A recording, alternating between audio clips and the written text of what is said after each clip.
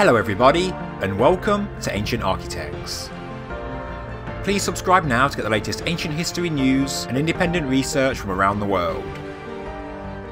Although local farmers have known of its existence for generations, a Neolithic circle of standing stones, thought to be between 3,500 and 4,500 years old, has only just been brought to the attention of archaeologists.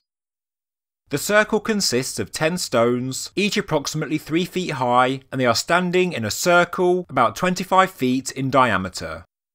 It is located near the village of Alford, about 25 miles away from Aberdeen, on a remote patch of rather unassuming farmland. But what makes this stone circle relatively rare is that it is a fantastic example of what experts call a recumbent stone circle, a variety of stone circle that is unique to northeast Scotland and southwest Ireland. It contains one large stone lying on its side between two upright stones known as flankers. This is one of the most complete recumbent circles known, which makes it extra special. Neil Ackerman from the Aberdeenshire Council archaeological team spoke to LifeScience.com and said, "It really doesn't get much better than this. A lot of the recumbent stone circles that people have known about for a very long time only have 2 or 3 stones left, so to have one that is complete is quite unusual." The stone circle was made known to experts in November 2018, and former landowner Fiona Bain had previously looked into the stone circle but could find no records about it. Now the experts are investigating, and archaeologists from Aberdeenshire Council and the Historic Environment Scotland Agency have visited the site and conducted a detailed survey. The last complete stone circle in this area was recorded 50 years ago, and many other recumbent stone circles in the region have either been damaged, have had their stones removed, or have been completely destroyed. Archaeologists have surveyed the lands of northeast Scotland and Aberdeenshire in relatively good detail, so this is likely to be the final complete Neolithic structure to ever be discovered in the region, and thankfully for Neolithic researchers, it is of the rare recumbent variety.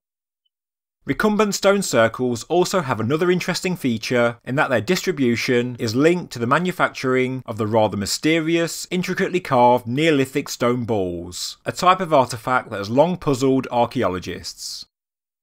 Experts agree that they are some of the most enigmatic objects from Europe's late Stone Age, with intricate designs that mimic other types of Neolithic art seen across Europe, such as the entrance stone from the Newgrange Passage tomb in Ireland, which is thought to date back to 3200 BC. To date, more than 500 Neolithic carved stone balls have been found, mostly in northeast Scotland, but also in the Orkney Isles, England, Ireland, as well as one in Norway. They're about the size of an orange, each carefully crafted with stone hand tools, but their use, function or purpose is unknown. Some believe they were weapons, others measuring weights for traders, while some think they were objects of religious devotion, or a symbol of social status. The truth is, nobody knows for sure.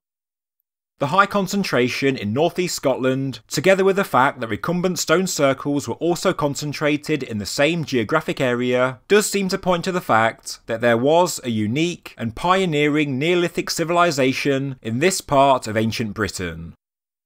The recumbent stone circles in the region were often built on top of earlier cairns of rock, and were used at later dates for the burial of cremated human remains.